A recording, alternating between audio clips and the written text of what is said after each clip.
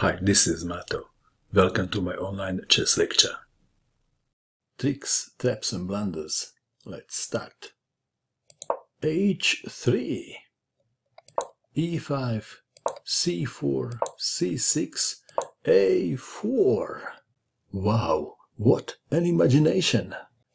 Bishop to C5, B3, black to move.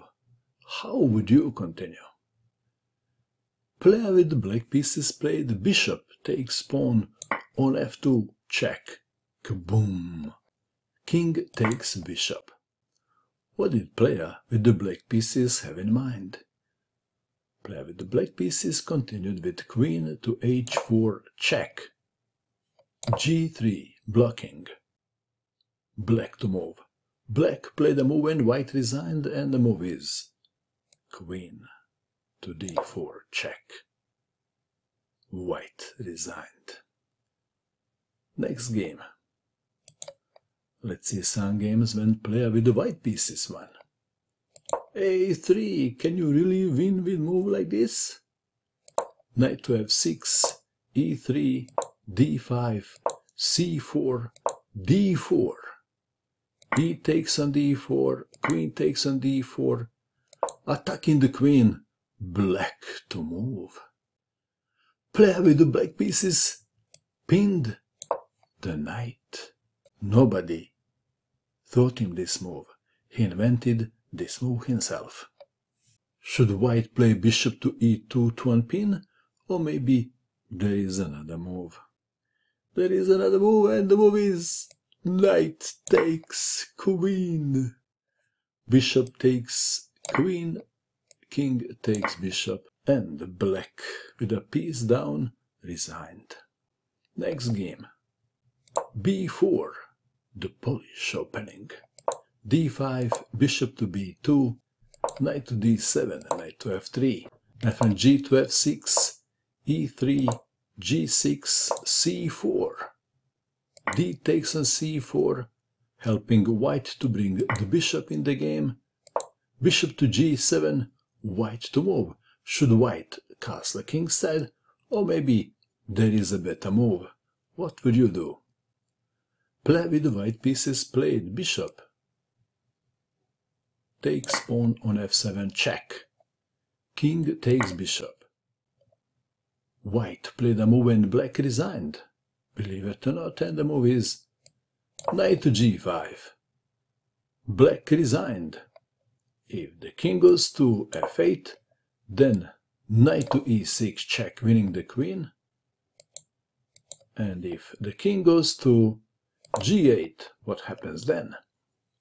Then queen to b3, check, and after e6, queen takes pawn, check, king to f8, queen to f7, checkmate. Next game. Knight to c3. One gate opening. D5, E4, D takes on E4, knight takes on E4, E5, bishop to C4, bishop to F5 attacking the knight, queen to F3, bishop to G6, knight to G5. The F7 square is attacked by 3 pieces, knight to F6. White to move. How would you continue? White played a move and black resigned, and the move is queen to b3. Player with the black pieces resigned in view of this continuation. Queen to d7.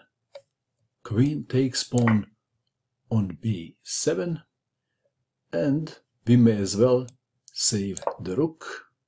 Everything else is losing too.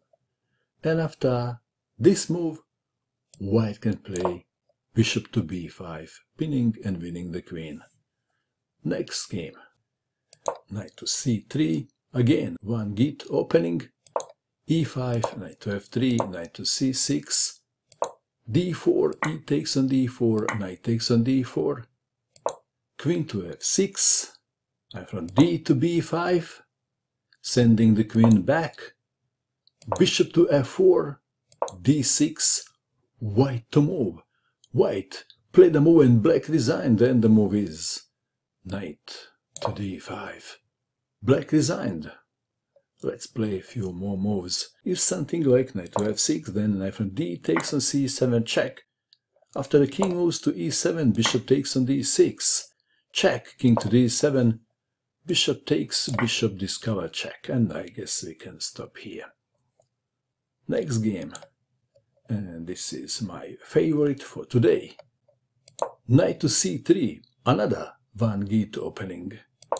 d5, e4, d takes on e4, knight takes on e4, knight to d7, bishop to c4, and from g to f6, knight to g5, e6, queen to e2, bishop to e7, white to move.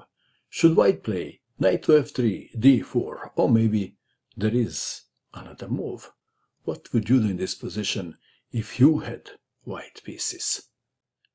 Believe it or not, white played a move and black resigned, and the move is knight takes pawn on f7. Player with the black pieces resigned in view of this continuation. King takes knight. Queen takes pawn check. King to g6. Other moves are losing even quicker. Then queen to f7 check, king to h6, d4 discover check. After g5, h4 attacking the pinned pawn, and everything is losing, so we may as well play something like queen to g8, then pawn takes pawn check, double check, checkmate. What do you think of these tricks? And that is all. I hope that you enjoyed watching this video. I wish you good luck with your chess, and bye for now.